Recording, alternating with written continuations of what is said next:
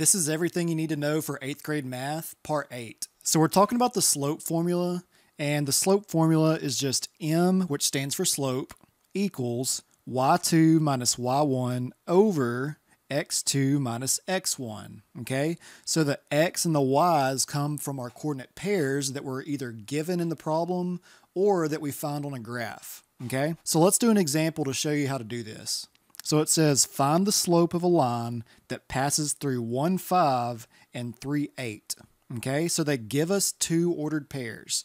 What I'm going to do first is I'm going to label this first ordered pair as x1, y1, and then the second ordered pair as x2, y2.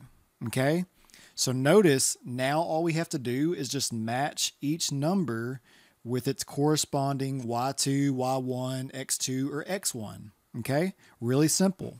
So our slope, or m, is going to be equal to y2, which is 8, minus y1, which is 5, over x2, which is 3, minus x1, which is 1.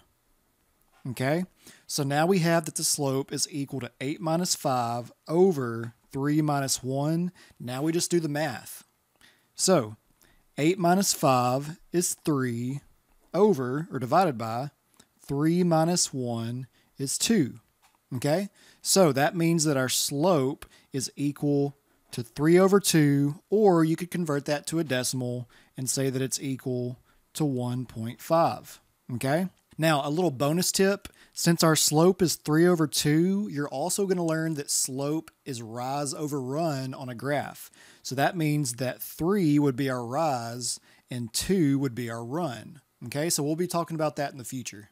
So I hope this video was helpful. If you want to see more like this, go ahead and follow this account, like this video, and leave a comment. That way my videos show up in your For You page later on. We'll see you next time.